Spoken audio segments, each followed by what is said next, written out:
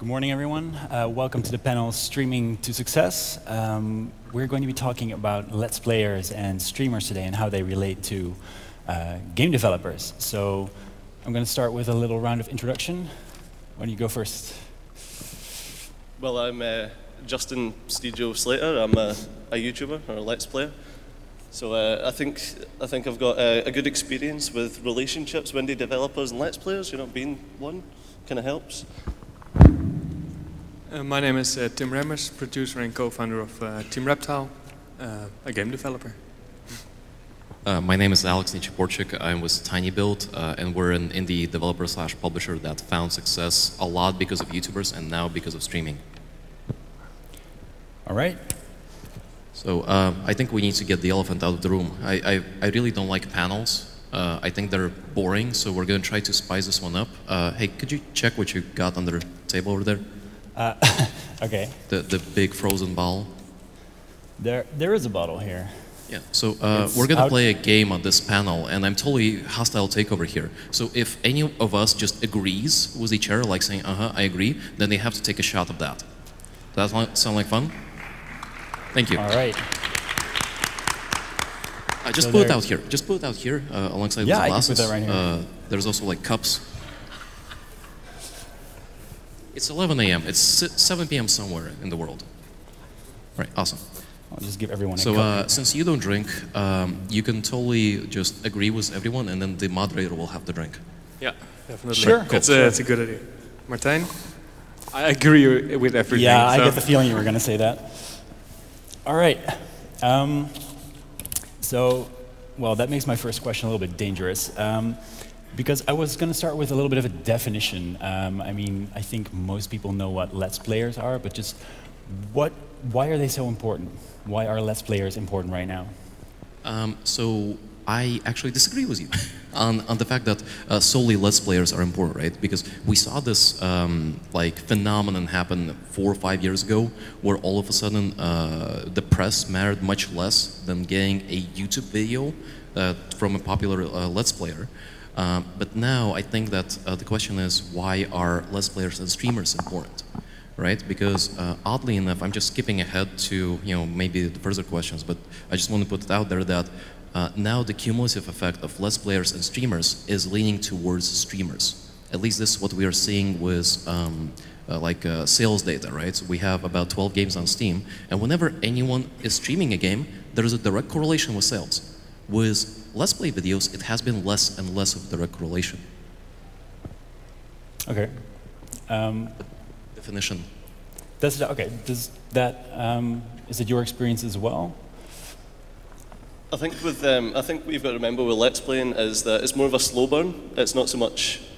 Obviously, when you've got someone streaming a game, you're going to have any of the viewers that are watching are going to be interested in that game. But with a Let's Play video, you don't normally see. You might see a small influx of views and therefore sales coming from a video as soon as it goes up. But I don't think that you can. I don't think you can draw that direct correlation the way that you can with streaming, because obviously a stream's it's a time-sensitive thing, whereas a Let's Play video is up there for the life of the channel. So there's always going to be a slow burn on sales the longer the video goes on. Well, do you also stream, or do you primarily do YouTube videos? I'm just YouTube right now. When I come back from Amsterdam, I'll start streaming again. So don't you think that most of your audience actually comes to watch you as a personality, not necessarily the game? Yes and no, and that I know that I've got a core audience there that I can play just any game and they'll watch me just because of me. I don't know why, but they tend to do that. But no, I definitely think that you have to have a good game, and in correlation with a good attitude and a good personality. Otherwise, people just won't be interested. I mean, you have to have that hook. Otherwise, people aren't going to watch it anyway. So, is that I agree. God damn it, Tim. Asshole. Am I allowed to say that? I probably am, right? Oh, right. Well, I don't think we'd actually open it, but sure. Well, you introduced Hold on, I can help you there.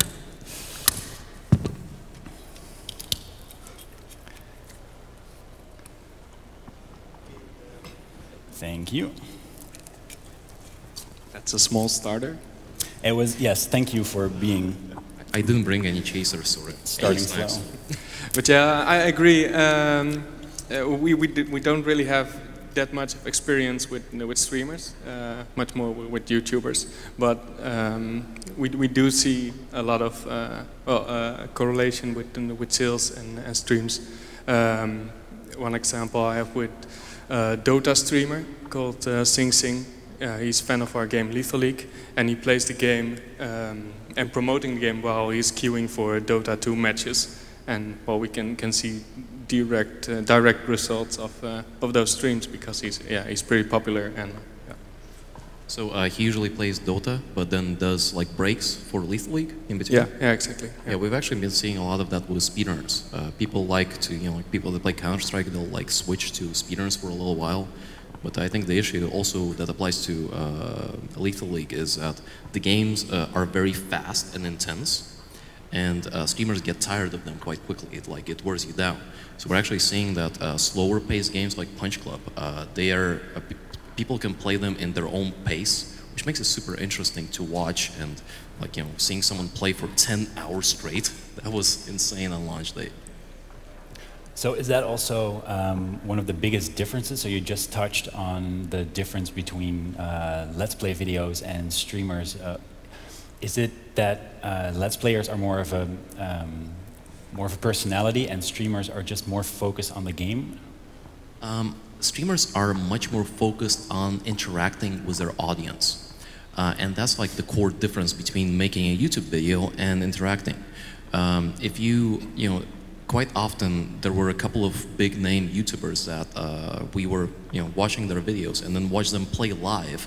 It's a totally different experience because when you make a Let's Play video, and correct me if I'm wrong, you can like record for 10 hours and you can just slice into like the more interesting pieces and make a 20-minute funny video. It doesn't work like that with streaming. It's a totally different skill set. And then you have stuff like channel raids on Twitch. It's like when someone like hosts, ends their stream and then hosts another channel, and that way the hosted channel gets like a raid, like an army of users that come in. And often we see streamers just freaking out and like playing some animation, some music, and like fighting off the raid of other people's streamers. And that's something that you have to, you just have to be spontaneous. And it's totally different than the fact that you need to know how to interact live with an audience versus being funny on camera and then slicing that video. Okay, so would you say that streamers and Let's Players as a group are now more important than traditional media? I would say mostly. Because traditional media, people keep on saying that the press doesn't matter, and to some extent that is true, but it just depends on what kind of purpose do you have when contacting the press versus YouTubers versus streamers. Because often YouTubers, and I'm really curious on what your opinion is on this, they will choose which games to play based on the media, based on the press. So when Goat Simulator went all over the place, or Surgeon Simulator, all of the press were all over that. And to me, it felt like there was a direct correlation between YouTubers finding those videos via the press. And then it's very similar for Twitch streamers. Yeah, I can add that traditional media was important for us with Lethal League as well, because we have quite a specific target audience with the game. It's the fighting game community, and there are a few websites committed to the fighting game community that we needed to get the word out about the game to the crowd we wanted to reach. And Steejo, how does that work for you? Do you also find that you base your game choices on traditional media, or do you go out and find games yourself that you like? I never look at traditional media at all. I don't know, I feel like nowadays that YouTube and Twitch is so much more important than traditional media, because I feel like there's this distrust now of traditional media, and that there's so many memes out there now about IGN giving ridiculously high scores, etc. I'm not going to go into it. Well, look at Street Fighter. It just launched. Metascore is 81 out of 100, and user ratings is 40% positive on Steam. Yeah, exactly. So you can't.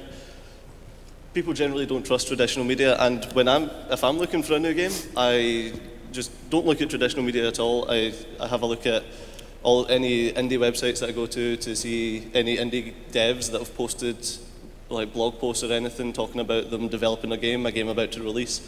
I feel like YouTubers and streamers in general are more early adopters, so we'll be looking for games that are just about to come out and we want to hit them as soon as possible. For example, Punch Club, as soon as I got the key for that, I'd done a video and it was up on the channel. So it was like, that's what we aim for. We aim to be the first people there so that we get the maximum share of the audience that are looking to find out about the game when it gets announced on Steam or when it gets announced anywhere else in traditional media. We aim to have something up for people to look at.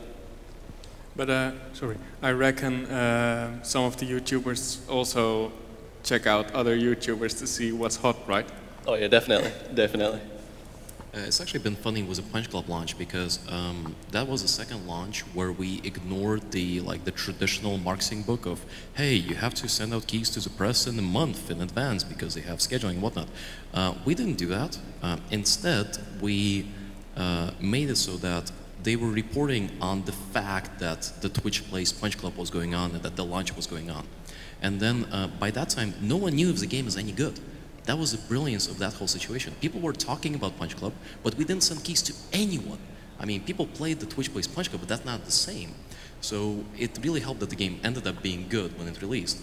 But up until this point, no major websites outside of like IGN, I think IGN gave it a 6 out of 10, great, good job. No one else really reviewed the game. And touching on the point of like that the audience like kind of, you know, is maturing in the fact that they know what they are gonna buy or watch. My favorite recent example is Deadpool, right? That was just the marketing campaign behind that made everyone want to see it. It's like the first superhero R-rated movie, and then it does incredibly well. I think the audience is just moving, you know, because it's an oversaturated market on iOS, on Steam, everywhere is getting there. It's just the audience will decide for themselves what they want to buy without anyone telling them, like whether they should buy it or not. It's like you just put out the trailer and then everyone decides, okay, I'm gonna buy this. So Punch Club the launch of Punch Club was a pretty extreme example of how to sort of rely on streamers, but you're all pretty positive about the role of streamers and Let's Players in the current media landscape. So would you say that it is now impossible to have a successful game launch without the inclusion of streamers and Let's Players? It's definitely possible if you have like, you know, a platform deal where Sony goes on stage and like announces you at E3, then streamers will be all over that. But if you like, you know, hypothetically, if you were to purposely exclude streamers, you would not have the best launch campaign because like the core audience of gamers, like most people who have started, you know, like on NES, they're already way over 30 and having kids and whatnot, don't have the time, right? So now we're slowly moving into a phase where the younger generation is the one that decides what's popular, what's critical mass. So to your question, yeah. But you can't really exclude YouTubers and streamers, right? Because they can pick up the game themselves. Well, yeah, exactly. I mean, if we were hypothetically like, you know, just blocking everyone, like, hey, you cannot stream this, we'll sue you. So Nintendo then, yeah? Oh, yeah, I forgot about that. How did that work out for them? Well, no one covers their games. So now we get to the interesting part. So given that we all, that apparently developers need to work with YouTubers and Let's Players and streamers, how does that work? So, for example, Steejo, what do Let's Players and streamers look for in a game? Are there certain games that are more interesting than others? Are there games that are just not playable or streamable at all? There's definitely games that just aren't playable or streamable, and there's games that you personally wouldn't play or stream, so like Lethal League? Yeah, that's just gonna suck. So like heavily story-based games that are like one playthrough and maybe they're only a couple hours long. Personally, I wouldn't want to play that because I feel like that takes away from the value proposition for someone watching it. I feel like if someone watches me play it, they're not likely to go out and buy it. Right. So I would be more likely, instead of doing a long play of it, maybe do a review of it and tell people, but at the same time I feel like I don't want to spoil stuff like that, so I wouldn't play it. But that's just me. There's plenty of Let's Players out there that will do a long play of just a purely story-based game. What do I look for in a game? Something that can have some audience participation, because more comments, more engagement, more SEO bump up in the channel when people are searching for stuff. But yeah, anything that I can have a bit of engagement with. I don't know, generally things that people will be interested in. Personally, I like games that I can min-max a lot, because that's just the way that my channel works. Even games like Punch Club, I managed to do a series where I min-maxed the heck out of Punch Club, and people really enjoyed it. But yeah, basically anything that I can min-max, anything that people will get involved in. The reason I like min-maxing is obviously because people can tell me that I'm stupid in the comment section. Once again, more comments, more SEO. So that's the main driving force, sort of what. Yeah, anything that I can get my audience involved in is basically the main thing that I'll go for. Okay. And then beyond that, anything that I have to think about. So how does it work on the developer side? So apparently there are things that streamers look for, and we've now concluded that streamers are really important. Does that mean that, for example, game design gets influenced by what would or would not work on streaming art? When we're doing Party Hard, we will be sending like 3 or 4 builds to streamers and YouTubers. Just, hey, play it, make a video. And then we'll watch the videos, we would watch the streams, and then we would adapt the game design based on what was working, what wasn't. It was kind of like, you know, live beta testing on the streamer, and then looking at what the audience reacts to. And just like to the question of how to, you know, like work with streamers, and like your game has to be condensed into a very interesting small GIF that people want to share on Twitter. If that happens and people are sharing it and everyone thinks it's awesome, you have a very good chance of getting YouTubers and streamers. That's at least our experience so far. Yeah, I disagree with that, because, well, simply we didn't change the game design based on the footage we saw of YouTubers playing the game. We released an early prototype of Lethal League, well, about a year before actual launch of the game, and quite some people picked it up already. We used the YouTubers as feedback for the game, but yeah, we didn't really change the core of the game, because yeah, we thought that the core was strong already. Actually, here's an interesting example. Speedrunners, when we had released in early access 2 years ago, it was a hit amongst YouTubers. Like, everyone loved it, everyone posted funny videos because it just makes this raging reaction. However, when we tried to do a push towards streamers, we found that the UI that we had at the time was so unintuitive to set up that people would get turned off for streaming the game because they just couldn't figure it out. They were like awkwardly, you know, like pressing buttons, and then the chat hated that, and then they just decided not to play the game. That was issue number 1. We kind of worked on that, and we see like that's more intuitive now. But now the problem with speedrunners and streaming for a long time is that the game is so like fast, like in 1, 2, 3, 4, 5 rounds, and there is next to no downtime in between.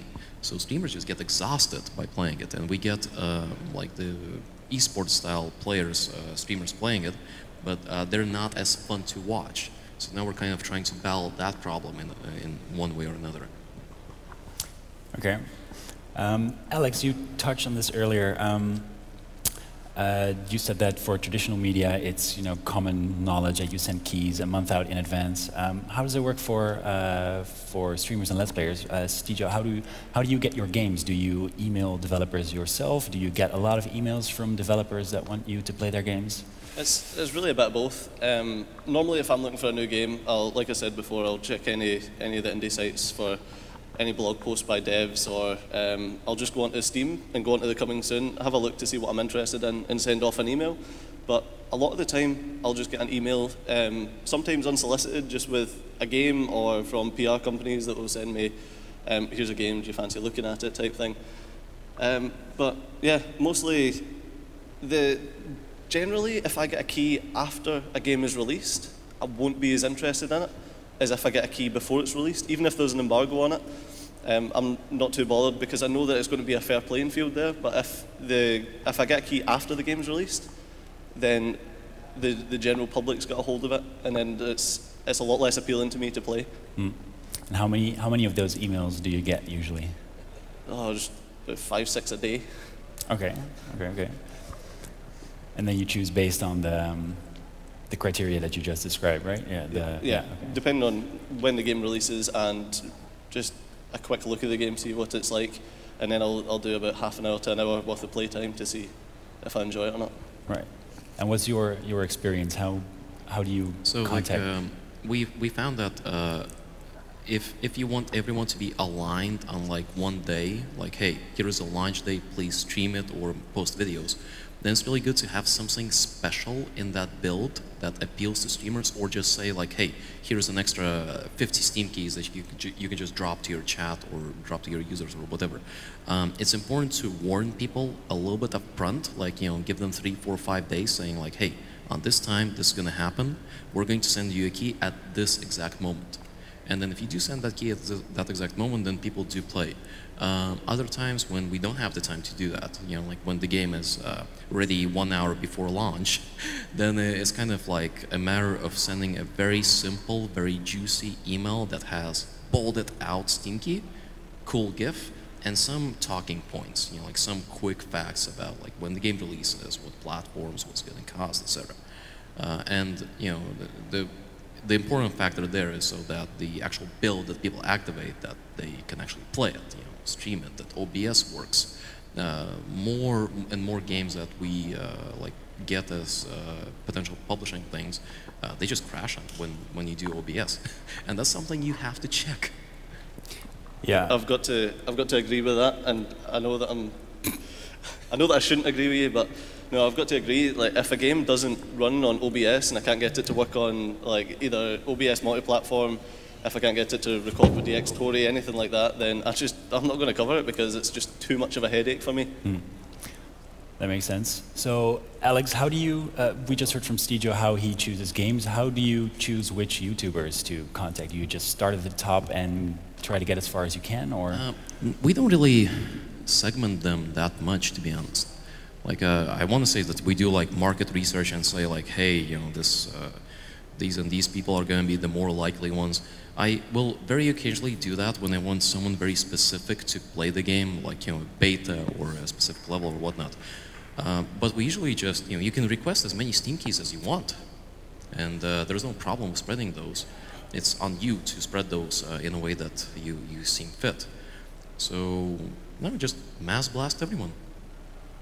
Well, we do some kind of ranking because there are a few YouTubers we would like to reach and cover a game. So quite a few. Well, we make a list with people we should make a personalized email for.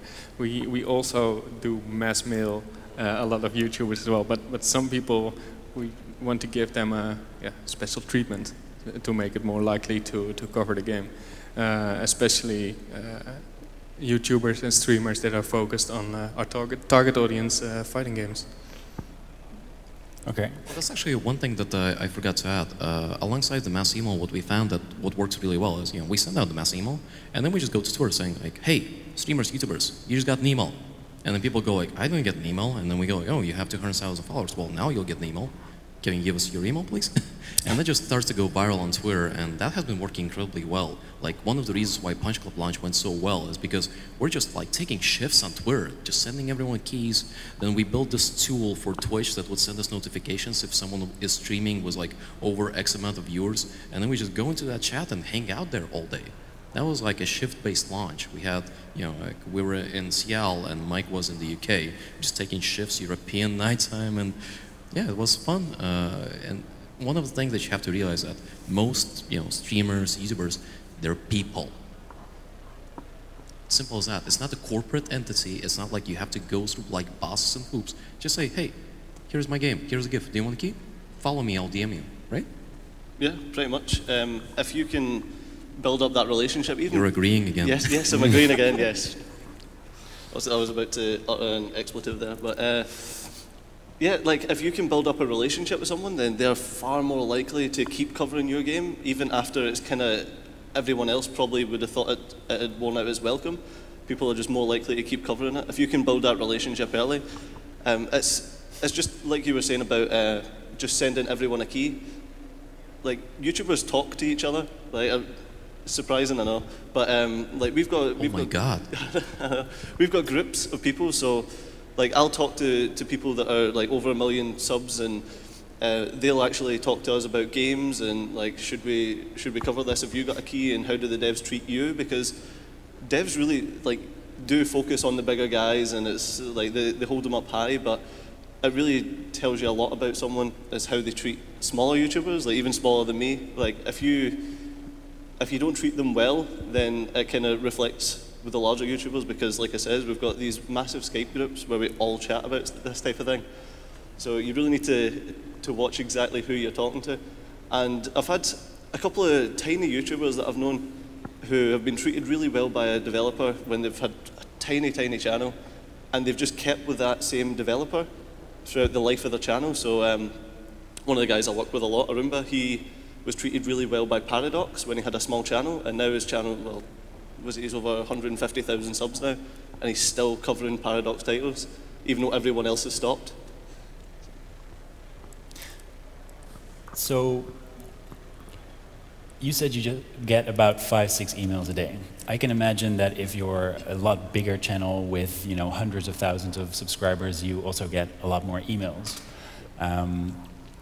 So Alex, you said that you've had a pretty good success just taking shifts on Twitter and emailing everyone. How reliable are YouTubers in getting back to you or letting you know that they are or aren't going to cover your game? 2 years ago, very. Today, not very. What happened with YouTube is that like about a year or 18 months ago, the bigger AAA companies realized, hey, we need YouTubers. And that's where networks started to form around YouTubers. And that as like, they do all of the monetization overhead and, partnership deals.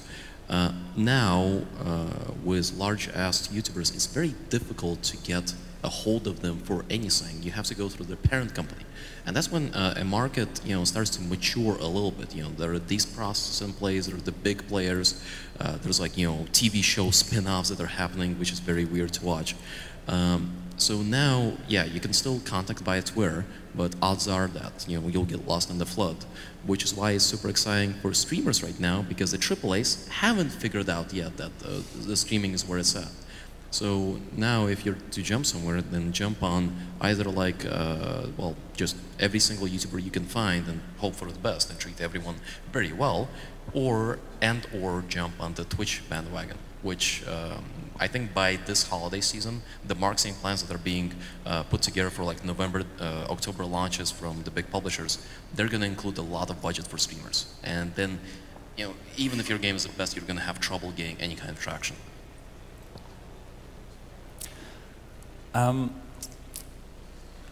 If you get big enough as a developer, you get to deal with fake accounts.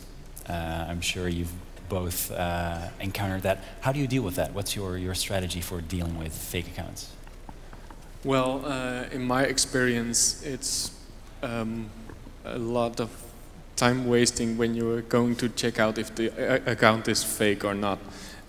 We have a use list of Steam keys, so it's easier for me to just reply to your account with the Steam key.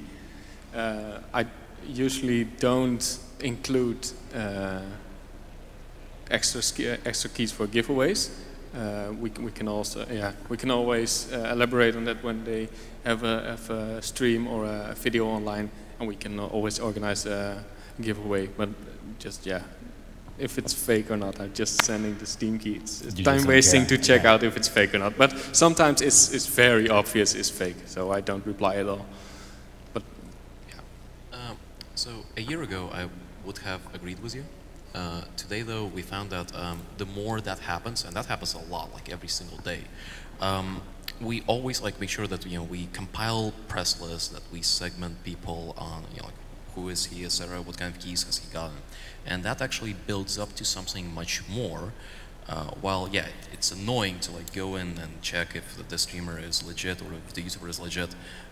Usually it takes about 20 seconds because you can just see, you could go to the YouTube channel and then like check the business contact info. If they remotely match, then it's fine. If not, then we just say no and like blacklist people. The reason for that is because at some point we started noticing you get, as soon as you send out the mass email, you get keys that appear like for unresale websites, like GTA.com. And we're like, well, crap, that's not good. And then Valve notices that, obviously, and then we get wrist slapped saying like, hey, you know, why are you reselling keys? Well, we're not, I promise. So it's one of those things that you really, like, was a really small team, it's very difficult, but if you want to ensure your future launches to be successful or updates, really do take the time for that. And again, a year ago, I would say the complete opposite. I think that, just to continue on with that, I think that some developers take it a bit too far, though. I've had a few developers that they've made it so contact you.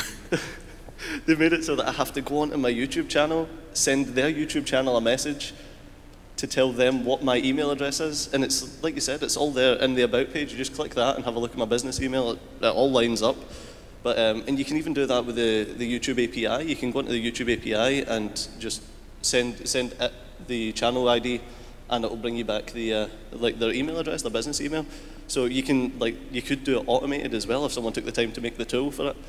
But yeah, it's just because that can be a pain for me, because I'll even though I get 5-6 emails for keys, I'll spend like a day just emailing developers for keys. So when I get a couple of them back, that's like, oh, can you go into your YouTube and send us a message? Oh, crap. Yeah, it's just Extra for God's work. sakes. Yeah. Alex, you just touched on something else I want to ask everyone about. It's sort of getting more, the Let's Player and streaming market is getting more mature, and you said that they're sort of incorporating in a way. They're sort of joining bigger companies that are managing multiple personalities in a sense.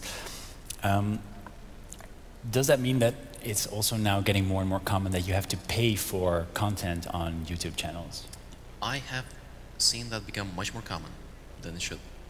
And while there is a good business reason for that, that they're getting all of these sponsorship deals and like budgets from the AAA marketing launches, it's really making me mad when, you know, and obviously they're going to like disclose that it's a sponsored deal and whatnot. We did a couple of sponsored deals, and none of them had good impact. I mean, you can argue that, hey, it was a fun event and whatnot, but working, you know, paying thousands of dollars and not seeing direct return on that's a little bit off. I mean, it feels like we're getting into a situation where with YouTubers, the economy of scale will win. So like huge budgets where like everyone plays the same game on launch day, that has like a much bigger cumulative effect, and then that transitions into sales. How is that in your experience? Do a lot of your YouTuber friends in the groups you were talking about, do they charge for their content? Tell us, we're all friends here. Well, obviously there's a couple of guys who've done sponsored deals, but I've got to agree with you again. Oh, I've done it again, haven't I? I've got to agree with you in that I think you're a lot better using a shotgun approach than trying to get these big YouTubers by paying them. Like I said before, oh thanks. Like I said before, I think you're better off targeting a lot of smaller YouTubers who might only gather you 3-4 sales per channel than hit someone big who's going to get you maybe, I don't even, like I couldn't even tell you what their return is. I know that if I do a video, I normally get a click-through of about 100 to 200 on the buy link. So I don't know how that works with channels much larger than mine, but I feel like you're a lot better hitting smaller channels who might have a more niche market, who are more likely to get you sales that you wouldn't normally get, than these big, wide-reaching channels that the only sales that they'll get you are people that are more likely to buy the game anyway, like people who are already going to buy the game. All right. In the larger trend, it seems that a lot of people have realized that it is now easy to buy a small camera, set it up in their study or their living room, buy a game. At worst, apparently, if you email a developer, you can get them for free as well. and start streaming. Are there now too many YouTubers? Are there too many Let's Players? Are there too many streamers? Are there just too many of them? I think there are too many people that want to become a YouTuber or a Let's Player or a streamer. But yeah, everybody can become one, but not everyone becomes one. Well, it's the same like with music, right? In the 70s, everyone could buy a guitar and you like try to start a band. Where did that end up? You know, with big labels and then the occasional indie wonder. The same thing is happening here. Yeah, I definitely think there's too many Let's Players. They should just all stop. I will be the only Let's Player. It'll be fine. No, like you said, it's a super low barrier to entry. I mean, you don't even need a camera. You just, like, I don't use face cam. Nobody's ever seen what I look like. So just be happy you get to see what I look like. Yeah, like it's such a low barrier to entry. I mean, most people have got a headset mic, and obviously it's super low quality and pretty cruddy. But that's how I started. That's how my channel started. And then you can go and you can buy a professional condenser mic for like £80 on sale, or what's that in euro, about €100 for a professional quality mic. So you can sound good, and all you need to download is OBS, which is free. So anyone can do it. I mean, and everyone's got games. So that's how you're seeing a lot of streamers. You're seeing with these MOBAs. So you've got Dota and League of Legends, completely free to play. Free for OBS. Everyone's got a headset mic, so anyone can be a streamer. But like you said, not anyone can be like an engaging streamer or a good streamer or YouTuber for that matter. So it's low barrier to entry, but I don't think that there's too many people doing it. I don't think that there's ever going to be too many people doing it. It's all market demands, really. I think a lot of kids see other kids with success and money and big cars because of YouTube videos, and they just want to have the same success. And because it's so easy to try, at least, there are a lot of people that want to become a YouTuber. Yeah.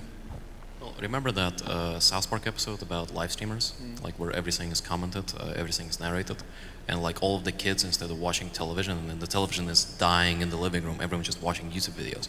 I think that's exactly what's happening. Like the younger generation, they consume media totally differently. They grow up not knowing what's a phone with buttons. You know, I remember the Nokia that you could, you know, get like smack bricks in half with.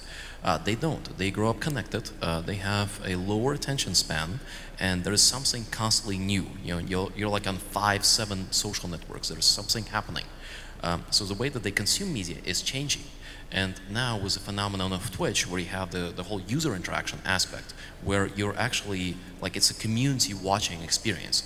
It's an equivalent of like friends getting together like 20 years ago around like a TV show, watching the X-Files season finale. That's the equivalent of that, but in a chat, virtually, where everyone is, you know, like cursing and being really offensive.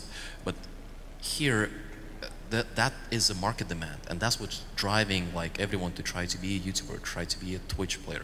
With YouTube, it's the book is already being finished, you know, like formalized with all of the labels and whatnot.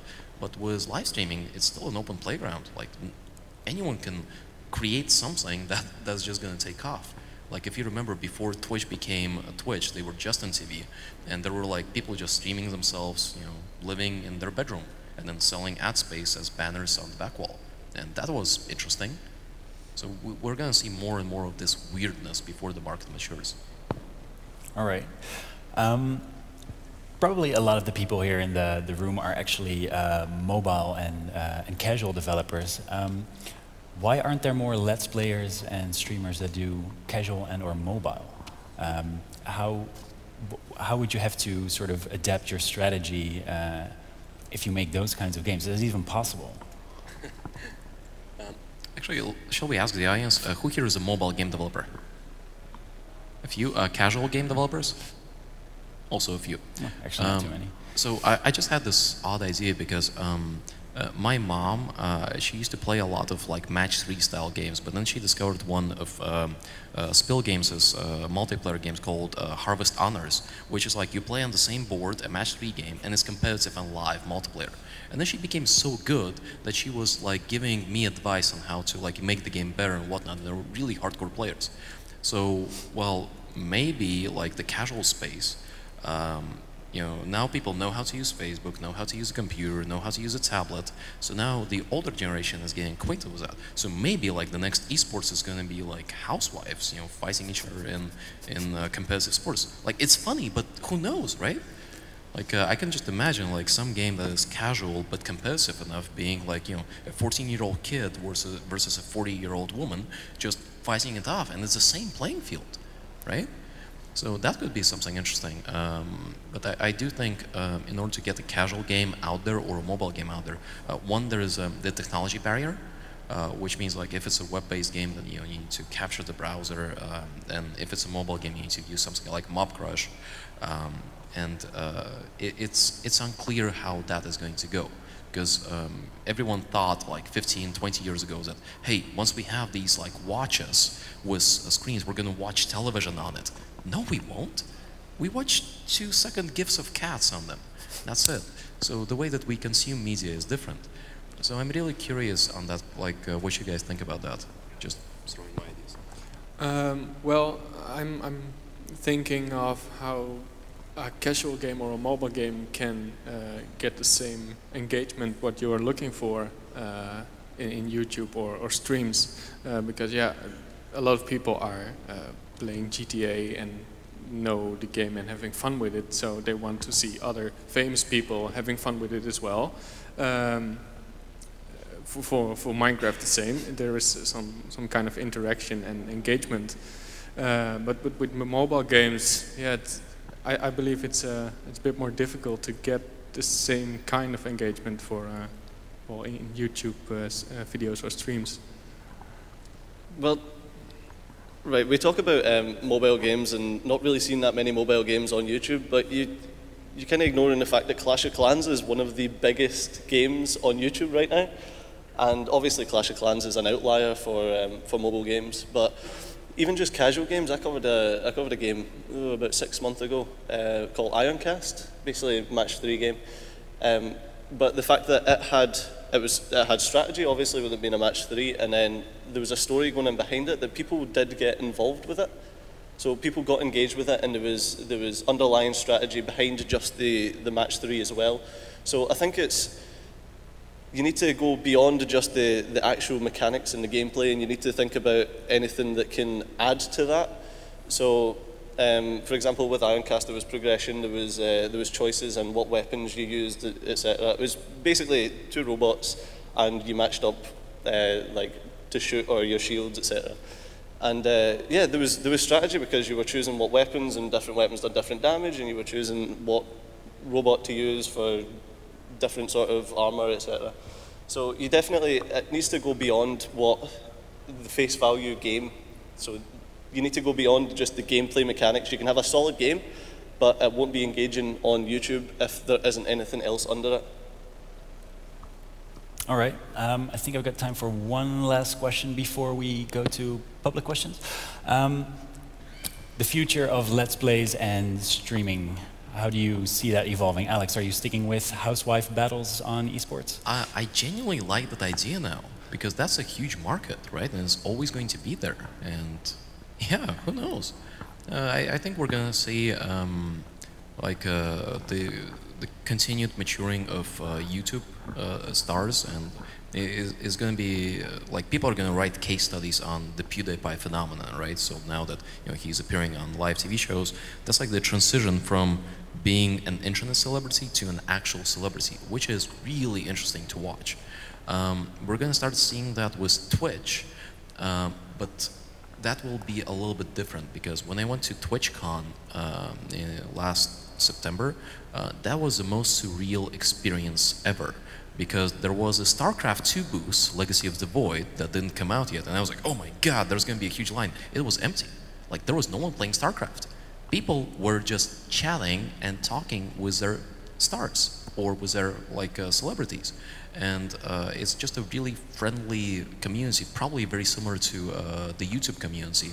But experiencing that as a game developer, I was amazed at, and people were just genuinely interested to talk. So wherever that goes, it's still an open book on how far you can take like the whole Twitch interaction stuff, because Amazon had just announced the Lumberyard, I think it's called, game engine, which is free and has like drag and drop Twitch integration. So I'm really curious where that goes. And also, I really want to see where YouTube gaming goes, where the YouTube live streaming thing goes. Tim, for you, where do you see it going? I'm not sure, because we were not really invested into the whole YouTube phenomenon before we started creating games. And when I listened to Alex with a lot of sponsored Twitch talk, Which is best. Yeah. I'm earning my hoodie. I'm still like, you know, the hoodies that they give out, I'm just working for one. Yeah, well, for us, with the company, we have to invest more time and, well, maybe research into streaming, because we see it happening, we see the correlation with sales, but we are not really using that information yet in our games. So I believe developers, as a developer, we are going to use the resources of streams and YouTube to empower the reach of the game. Yeah. All right. Steejo? So, from a creator's point of view, I'm going to, well, I wish I knew where YouTube was going in the future, because then I could prepare for it, but I feel like we're going to see a lot more developers pushing towards, catering towards creators. So I think Party Hard's got a Twitch integration where your audience can affect the game. Yeah, yeah, and so suddenly a flying saucer comes in and shoots rainbows. So I think we're going to see a lot more stuff like that, like kind of things that are enticing the creators to create content, which is, I think, pretty awesome. And for YouTube in particular, I feel like it's going to go the way down like traditional business has went. So everything's going to get more professional, and it's going to be less about the personal interaction between YouTubers and developers, I feel, which is kind of sad. But with the MCNs and things, the way that that's going, I feel like it might end up going that route, which is, yeah, it's really sad. But hopefully YouTube gaming is going to bring it's going to be a lot more personal, because then we're going to be competing on a gaming space as opposed to a broad YouTube space. So, because that's something that people don't think about that much, that obviously it's, if people go to YouTube to watch gaming content, they're going to watch gaming content, but they're not. They might watch a gaming content, they might go over and watch cats, because that's all YouTube's for, aren't they? Cats? Yeah, that's what I thought. So yeah, so we kind of need to, that segmentation will hopefully bring it back to being the close interpersonal relationships that kind of defines the genre just now. Because it'd be really sad to see it move to being like super professional business. Clear. All right. That's it for my questions. So we got time for some audience questions. We got the question for the YouTuber. So I don't know how to pronounce it properly. Steejo. Perfect. So when you talk about you getting, hit up by developers and obviously having to be selective about the content you're creating, when you're creating content that's sponsored, do you see a backlash, after you disclose, or do you disclose that it's sponsored content? And if you do you generally see that your viewers are not as happy with you because they feel like you're selling out, even though it's your job? And how do you deal with that? Well, personally, first off, let me start with do I disclose? You have to disclose now. There's been a big crackdown on people not disclosing, and even just something, what was the case? I think it was, I'm not going to name any names, but they basically says this video was brought to you by, and then the company name. Like you can't do that, that's illegal, you'll get fined, basically. So you have to disclose. As for backlash, my target audience is 18 to 30s, so they understand that it's a business for me as well as being a hobby and something that I enjoy. So I don't really see anyone that bothered about it. But I have seen channels with a younger target audience have some backlash in the comment section, or you're a sellout, But generally, it's if you see sponsored content one after the other, and then like loot crate unboxings and this crate unboxings, people tend to get annoyed with that. So I think you just need to watch how you handle it as a content creator and not go like sponsored content after sponsored content. And if you had a marketplace where you logged in and you saw offers every day instead of being reached out by, you know, shady emails every day, check out this, check out that, can you review this game? Would you be more interested in perhaps checking out those games, you know, because I'm sure you get, like you said, 5, 6 emails as you grow and you're going to get 10. Would you be more enticed to, you know, instead go and have a marketplace where they're presented and then you pick the offer? So right now there are a couple of websites that you can go onto for if you're just looking for games. If you're wanting game keys, there's also a couple of websites that you can go onto if you want to apply for sponsored content. Not so much in the gaming sector, but there are different things that you can go to apply for sponsored content.